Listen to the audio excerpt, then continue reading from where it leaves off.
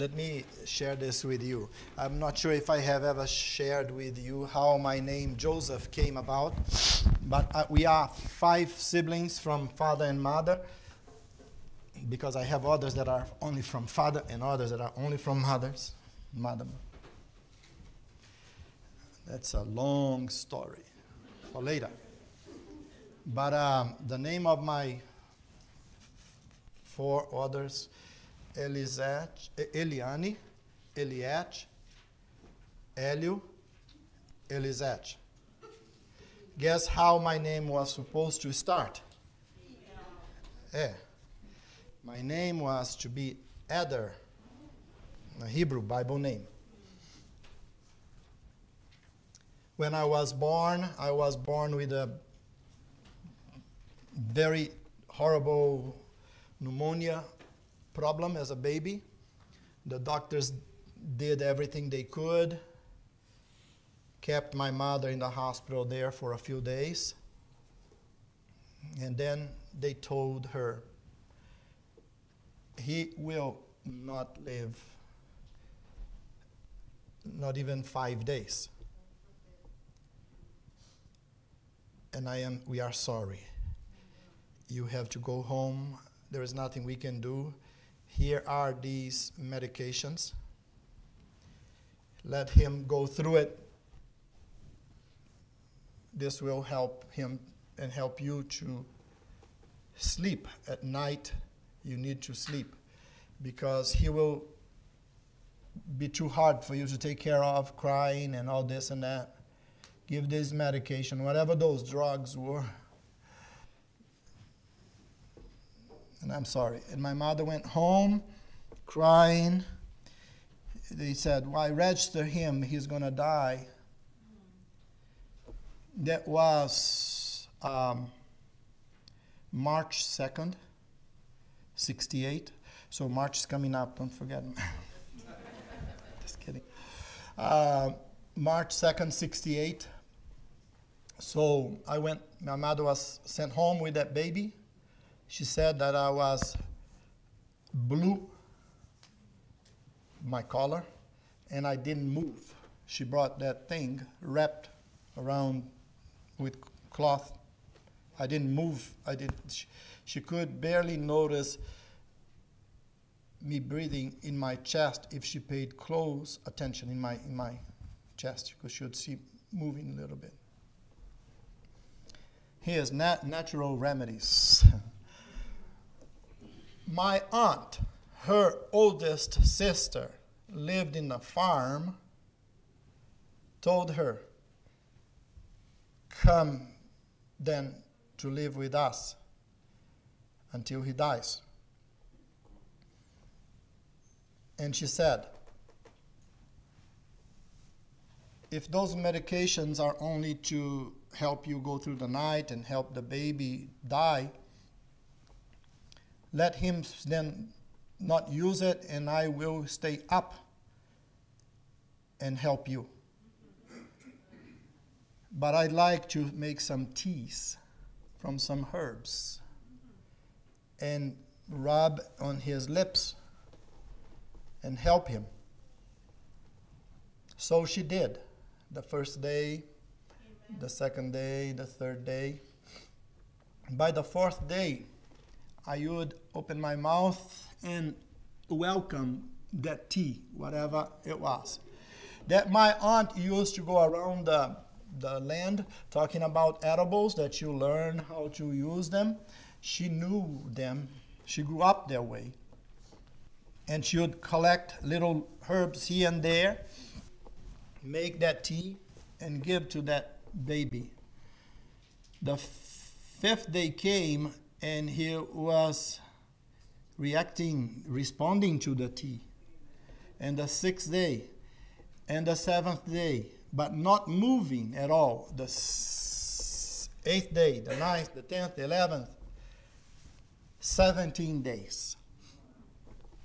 He opened his hands for the first time on the 17th day. So much so that it was kind of nasty. They had to clean it. and he was moving his arms. From March 2, 17 days later, is March 19, St. Joseph's Day. In her Catholic faith, she said, St. Joseph saved him. His name shall be Joseph. And my father went and registered me as Joseph. To not live, he will not live not even 5 days,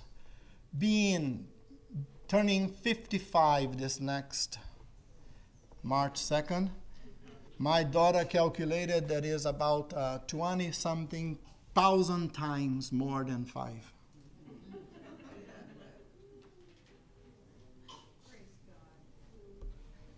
It was like she calculated some thousands of times more than 5. 5 days. God has been good. That pneumonia in my lungs have tried to show up back again in the last 4 years ago, 2017, 6 years ago, 5-6 years ago. But it was just a little wake-up call because of I got a cold, an infection from a hot water springs in Brazil when I went to visit there. And it caused not to flare up, because to flare up is because something existent gets worse, but there is nothing in there, but because of the scars, it kind of somehow, and it was a little scary. I was treated by the hospital there in West Hartford, and this pneumologist, pulmonologist, he was, and he is the best. He's an Indian, Pakistani man. He's a young man in his 40s. He is known for being the best in New England. I was sent from Willimantic Hospital to another hospital, to my family doctors. They sent me there. He said, he has to see you. You have to go see him. I went to see him. I asked for the best. So when I was there with him, he told me all the process of all that he would do to make sure, did all kind of tests you can imagine. And then I told him, listen, I also plan on going to a place called Utah Pines in Alabama to go through a cleansing, total cleansing, and with all these remedies, all these natural things. And he said this to me. Yeah, you do what you can, but I don't recommend any of those things. We don't work with those things. And he said, my mother believes all that stuff. But in the real world, professional world, there is nothing proven about those things. So he did all the blood. Maybe he took, 10 gallons of, so many tubes. How they do. One for this, one for that, one for this. Are you leaving anything in? So many little tubes. I think you were like 5 of those. For this test, that test, that test, that other test, that other test. They didn't know what it was. It was related to the lungs. They have found 5 nodules, 7 nodules in my lungs. I said, well, okay, did all the tests, and I went to Alabama. I went there for 2 terms. Each one was like 2 weeks. I stayed for 4 weeks. I don't know how it was. I stayed for 40 days. Interesting, 40 days, the Bible, 40 days, and all those things. I did all that they told me, even more. I've never walked in all my life as much as I did there. I walked, and what they told me to do, I always did twice, and many times, 3 times more. When I didn't have anything to do, or not doing tests, no water bath, no water fever, this, water that, like hot water, and you go, and then icy water. I came to this place to die. And then, 40 days later, I come back. I'm feeling strange, like strangely strange. Because it feels like I am walking into my head like way up high, not getting tired, and I'm sleeping like, I go like, I don't know what happened there. Strange. It was time to do the tests all over again to see, because they had to do those tests, come up with some conclusion, do those other tests. Pastor Dombrowski, at the time, he and his wife, his kids, my family, they went there also to be there with us, with me, to the hospital there. I asked him and he went. I'm just mentioning him because you know him well, as a way of really convincing you that what I'm telling you, it is true. I didn't need, but I know you believe me. When I was there, they did all the tests and everything, and he said, you know what? I don't know what you did, but the nodules are gone. There are 2 that we can barely see with the microscope, and they are in a stage of disappearing. It's like all the cases we have, if not all, most of them, we have to go through all the biopsy. That is an intrusion that may cause you more trouble later. If it is a cancerous cell that is developing, and if you cut it and upset it, it may grow even faster. That's the problem with biopsy, you all know. And that is the risk, and he explained that to me. And so you don't need any biopsy, because there was a time for me to go the exam and do the biopsy. You don't need any of those. Whatever you did, wherever place that you said in the state there, continue to do that. And I told him this, would you do me a favor? He said, sure, what is it? If I can do, I promise you I will do. I said, you promise me that you will do, because it's something very easy for you to do.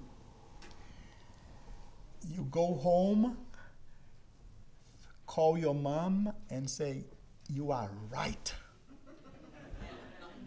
And he laughed. He said, she's going to love it. I will tell her. She's going to love it. Because here I am, went to school all these years, have all this experience, and I told you something, and now what my mother raised us with, all those herbs and all those things, she is right. I will tell her, I promise you. So what a blessing. God has been blessed us so much. Going to the message, what should we do with all these blessings that God has given us? And I say us because I am not unique or not even close to be the only one. You all here have been blessed in a mighty way, in one way or another. Many times we do not even know that we have been blessed. But if you are given the chance, and I recommend that we someday, head elder, come up with a church service that people will tell their testimonies only. Only their testimonies. And this is the spirit of prophecy, Ellen White says, that we should have that period for them to give their testimony of their faith, how God, and be brief, not take so much time as I am. 1 Corinthians 6, verse 20. For you have been bought with a price. That's how expensive you are. Therefore, glorify God in your body. So you have been bought for a very expensive price. The price was the very life of the Son of God. By the way, a little nickname that Ellen White, a little terminology that Sister White gives him, the majesty of heaven. The majesty of heaven came down and paid the price for you. And when you think of you, please don't think of you as you people, the church, God's people. No, but you as the individual. You. And it is not a theological, making beautiful sermon type of approach from a pastor to say you for you to feel like better. No. It is theologically correct that it was you individually that Jesus died for. Galatians chapter 6 verse 14. But may it never be that I would boast. Do we boast? Except in the cross of our Lord Jesus Christ, through which the world has been crucified to me, and I to the world. I don't live to the world anymore. Galatians chapter 2 verse 20. Because I have been. See, Paul is saying not we have been, all of us, but I. He is saying. He said that before I am crucified to the world, in the world, to me, it's a personal. For I have been crucified with Christ, and it is no longer I who live, but Christ lives in me. And the life which I now live in the flesh, I live by faith in the Son of God, who loved me and gave himself up for me. Do you want to have a very humbling experience that will also bring you to your highest spiritual level? Here's a homework. Do it if you want to receive a huge blessing and you will be changed. Read the book of Acts carefully, paying attention to what happened to who Paul was and what happened to him. And then go home and read Acts of the Apostles, especially chapters 47, 48, 49, 50, 52. 48 to 52 will suffice. What that man went through, what he suffered, and how he died. He died a glorious death, a happy death. Life had no meaning, no value for him. Those people that crucified him, that beheaded him, okay, some of them could not handle it and surrender their lives to Christ. Noblemen from the Jewish priesthood as well as the Romans. Ellen White speaks of his face being so calm, in such a peace, that they looked at him intently trying to find in his face a sign of stress. And they could not find, but they saw the face of an angel. They could not understand.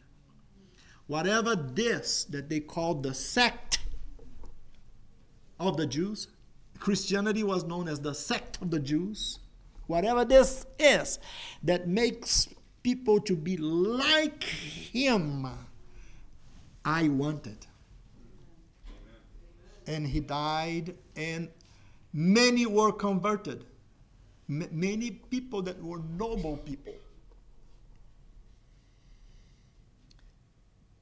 Even Agrippa, the king, who happened to be a Jew, by the way, he was working for the Romans as a king there. He was a Jew. He said, "Stop, Paul, stop. Your words, you almost convinced me to be a Christian. And then Paul goes on, I wish that not only you, but everyone here accept with these chains.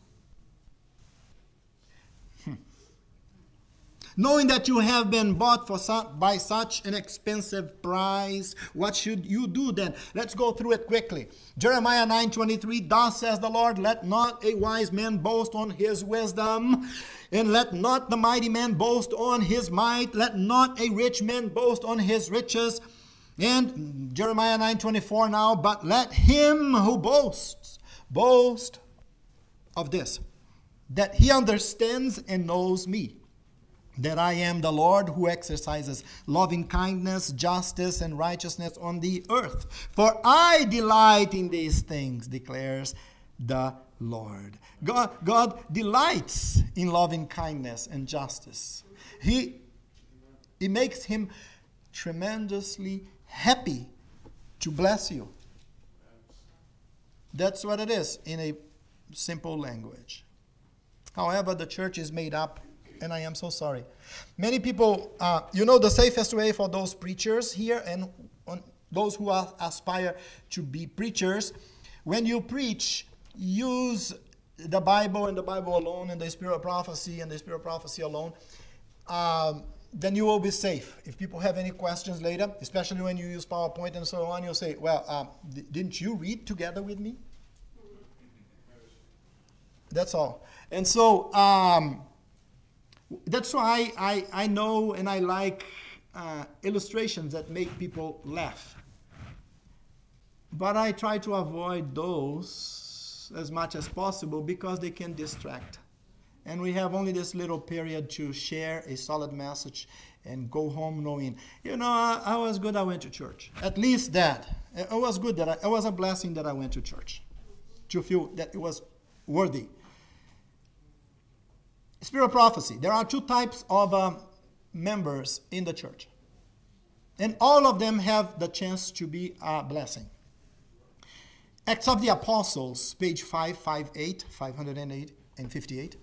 John and Judas are representatives of those who profess to be Christ's followers. We all profess to be Christ's followers, right? John and Judas are representatives of us. Both these disciples had the same opportunities to study and follow the divine pattern. Both were closely associated with Jesus and were privileged to listen to his teaching.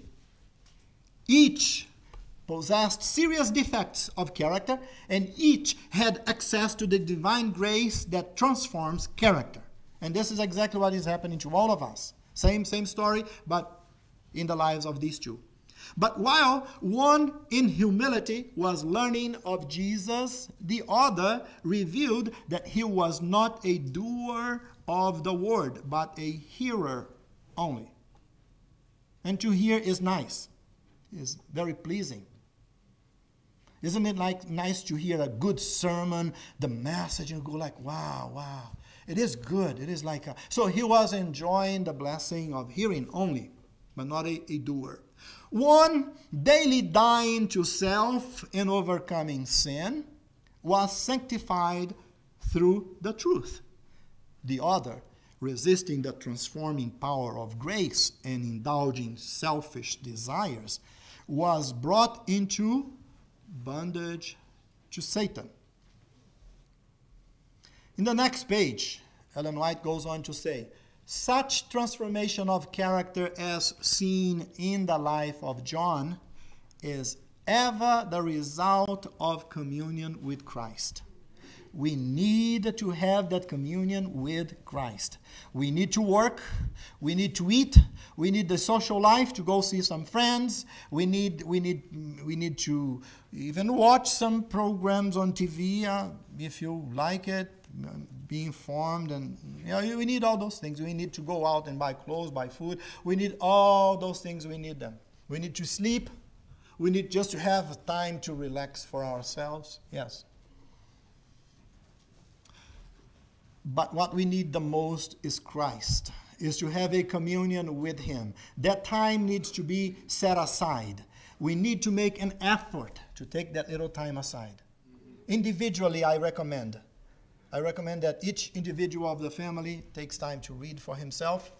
Then they can worship together, singing and sharing with each other, and read together another thing or the same information. Communion with Christ. John.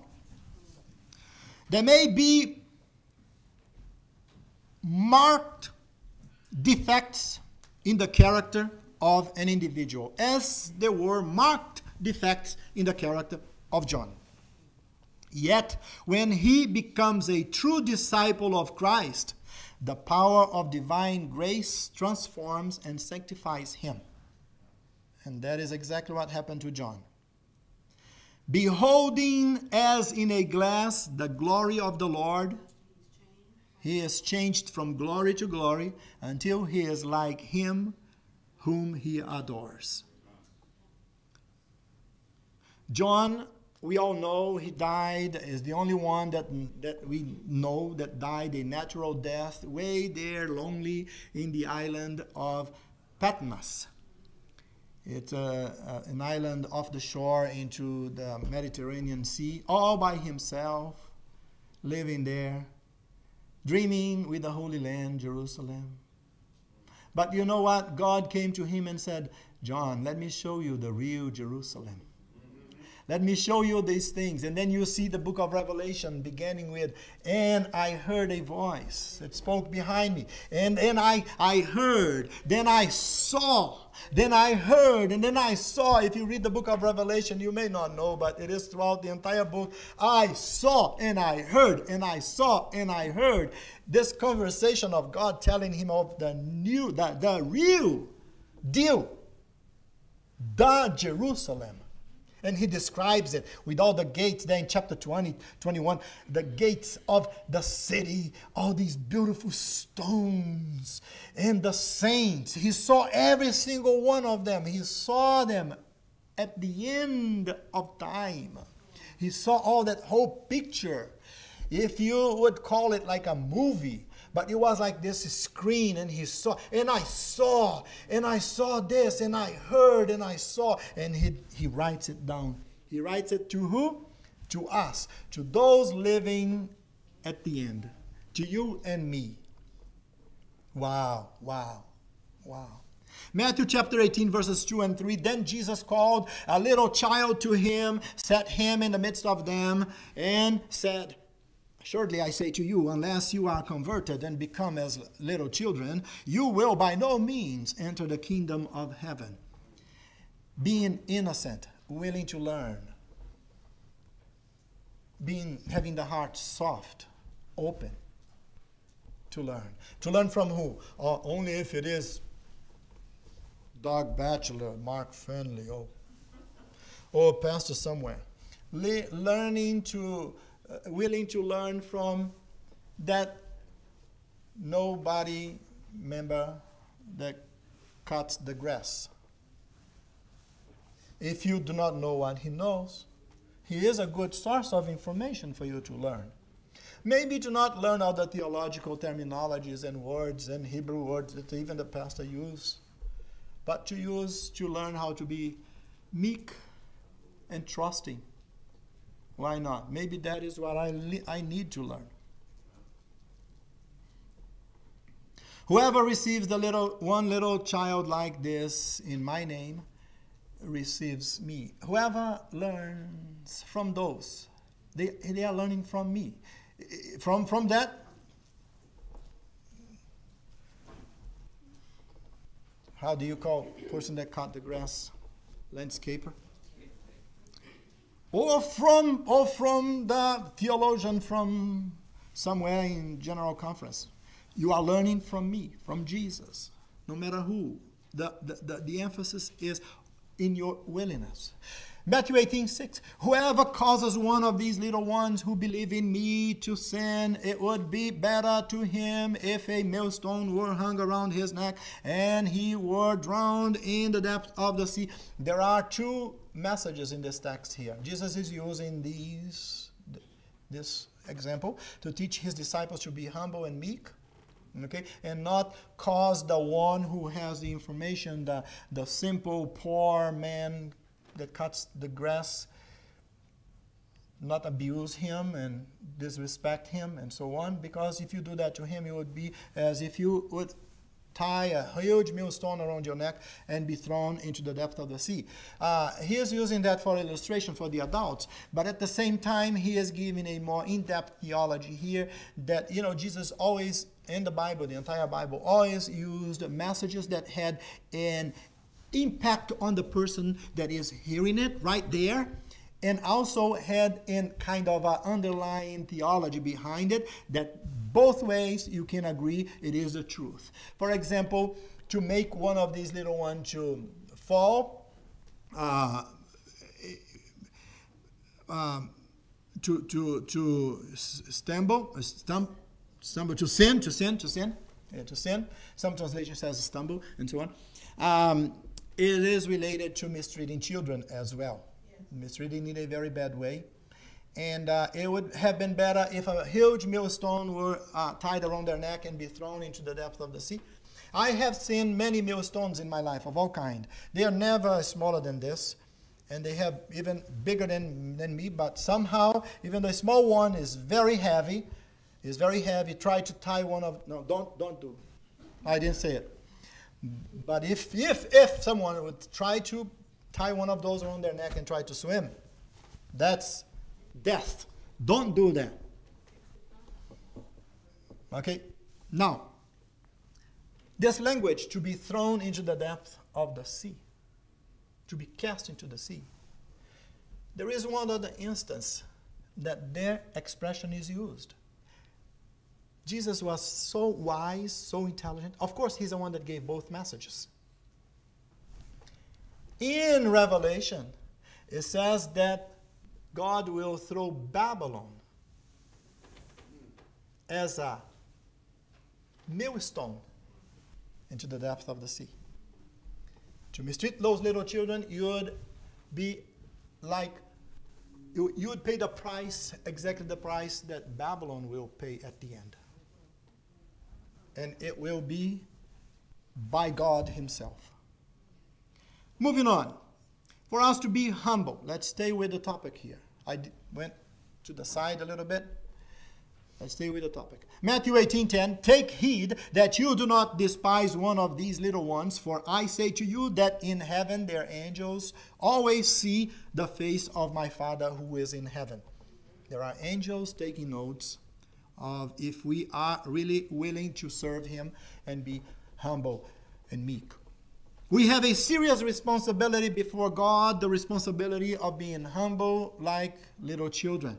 That's the concept, and that's the message that we want to come across here, which is from Jesus, that you will be humble and open to be taught by him, just like John. Both John and Judas had the opportunity. They had the same offer. Both of them. But John understood and he humbled himself. It was not easy. It is not easy to humble yourself. It is a sacrifice. But it is a sacrifice that will turn into a huge blessing to all of us. Matthew 19, verse 13, then little children were brought to him that he might put his hands on them and pray, but the disciples rebuked them. Okay? And in Matthew 19, 14, but Jesus said, let the little children come to me, and do not forbid them, for such is the kingdom of heaven. And he laid his hands on them and departed from there. All that he wants to do with those who are humble like little children is to bless them. We'll bless them and send them away. It will be to bless them. I may not think that to humble myself is something I should do. But God requires that as the only requirement to receive his blessings. Do you know why it is the only requirement to receive his blessings? You may say, well, to keep the commandment in the Sabbath, we receive a blessing there. But guess what comes first? In order for you to be obedient to his commandments, to the Sabbath, to the health message, and so on. What comes first is meekness. You ought to be humble. and accept. Maybe you do not understand why, as the world out there, and keep asking the question, well, it's only a day in the week, so what difference it makes if it is the 7th, the 6th, the 4th, the 1st? Humanly reasoning, thinking, that makes sense, right? What's the difference? It's a day. If I keep Wednesday really well kept in honor to worship God, and won't He accept it? You know, that's the way the world reasons. There is a reason for the 7th day. There is a process and a step that was followed all the way through there. Okay? All the way through there. What was created on the first day of the week? Light. Okay? What was created on the second day of the week? What? The expansion above and the expansion below. What was created on the third day of the week? The earth with all the vegetables, the food, the grass. What was created on the fourth day of the week? So we have here light, expansion below and above, vegetables and green trees and so on. On the fourth day of the week was the star, the moon, the sun. And on the fifth day of the week, what was created? The birds and the fish. What was created on the sixth day of the week? The animals, all the creeping things. And at the end of that day, as the crowning creation of God, Adam and Eve were created. The elements of creation are God creating all the various steps, and you as a human being learning from that. So we see this picture on the first day. On the first day goes with the fourth day, sun, moon, and star. The second day, expansion below and expansion above, goes with the fifth day, which is birds in the air and fish for that. On the third day was the vegetation with all the dry ground and the food. And then the sixth day, the animals and man and so on. All of them go to each other, together, as a beautiful pattern, a beautiful blessing. Then there are two things left. God creating and the seventh day. So naturally they have to be to each other.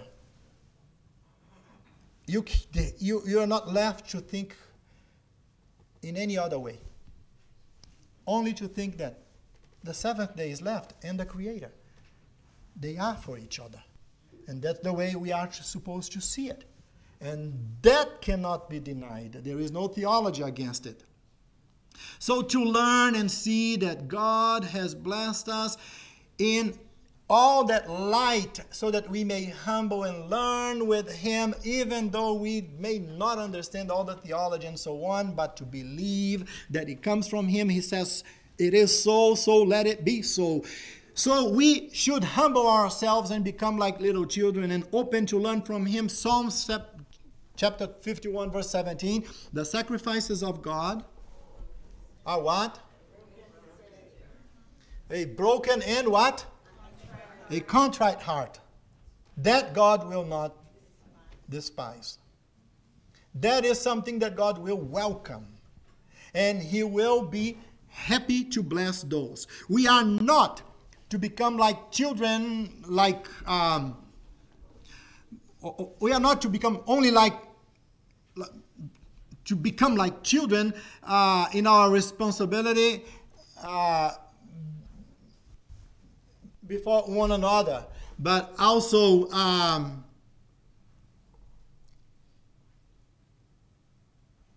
in how we approach and address and refer ourselves and come to God. Here am I. The Hebrew word for getting on your knees to pray is really a translation that was created later. But the real meaning of the Hebrew word is to fall flat on your face. The idea is you are from the dust of the ground. You go to God and you recognize that you are just dust of the ground. If you live and breathe, it is because of Him. That's how reverent we should be when we go to Him. Acts of the Apostles again, page 555, and we are coming to a closing here. The greatest praise that man can bring to God is to what?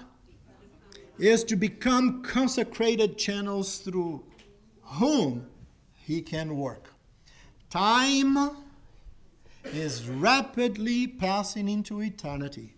He asks for the whole heart. Give it to Him.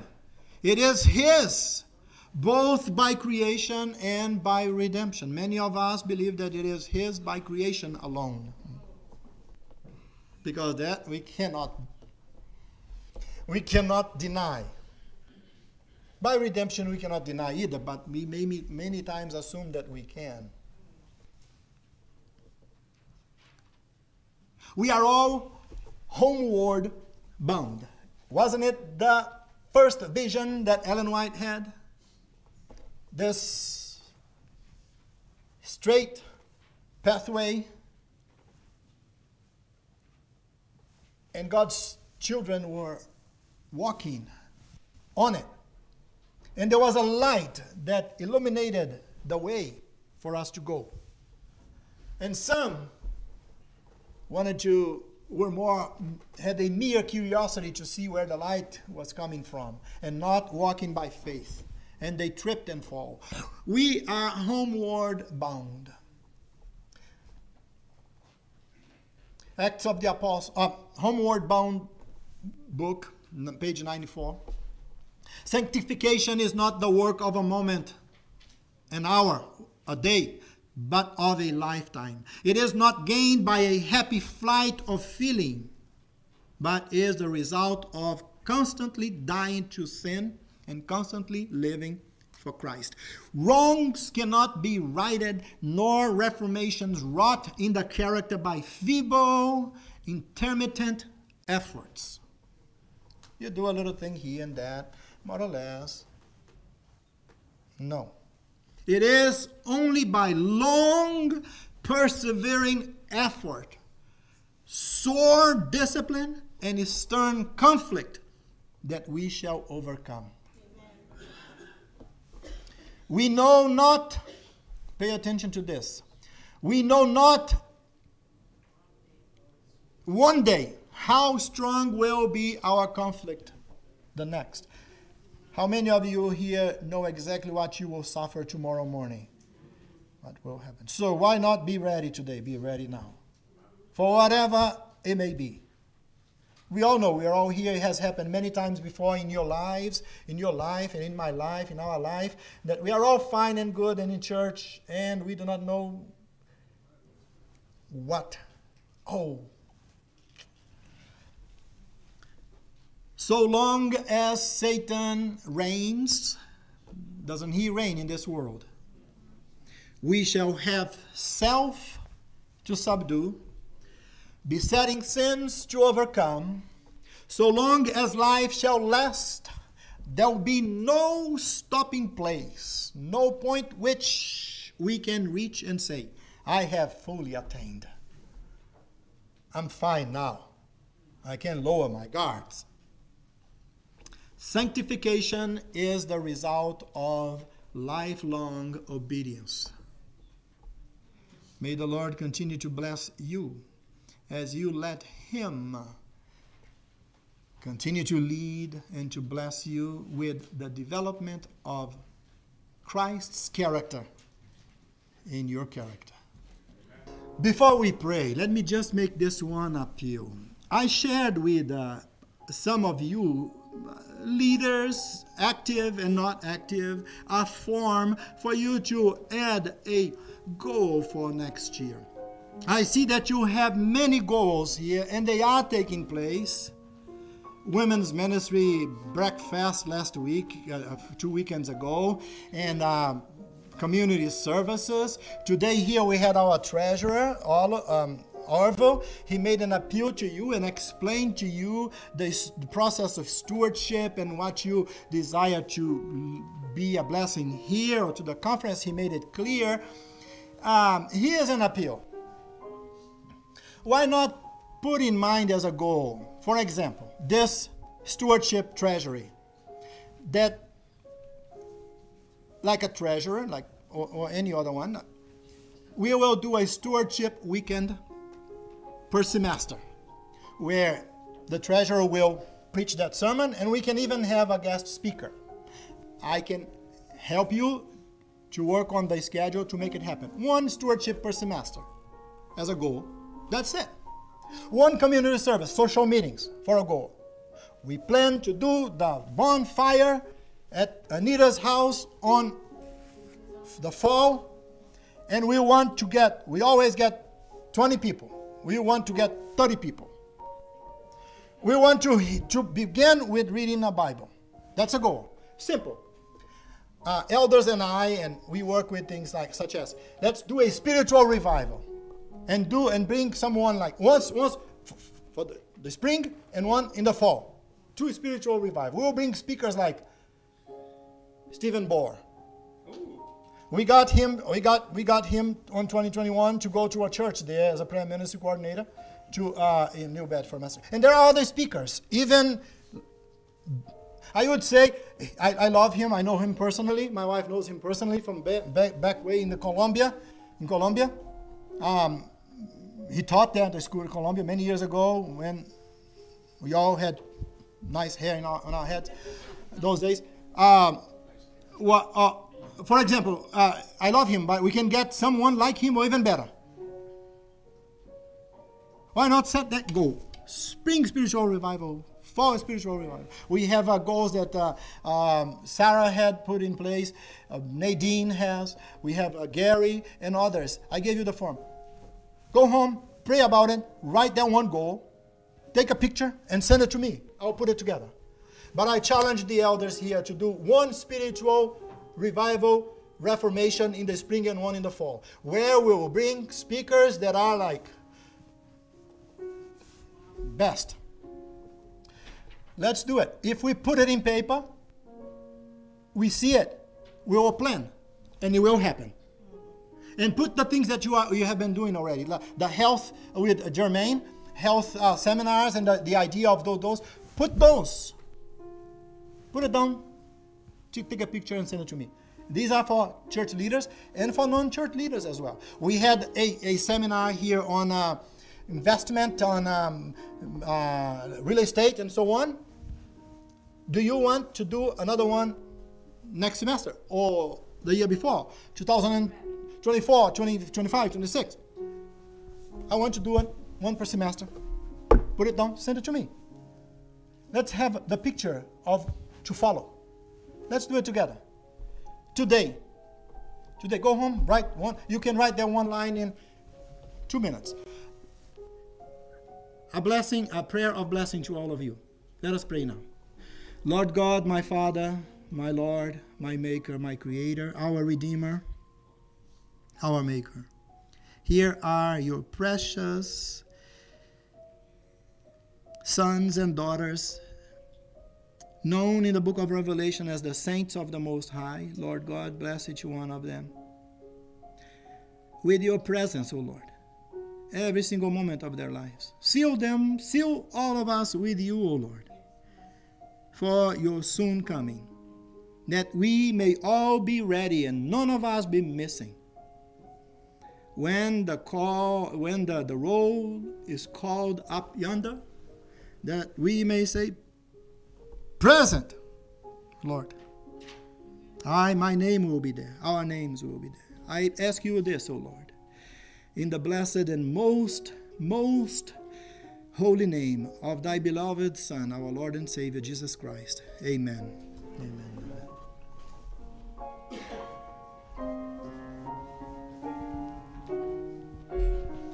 Don't forget my challenge. Do it. It will be a blessing to all of us,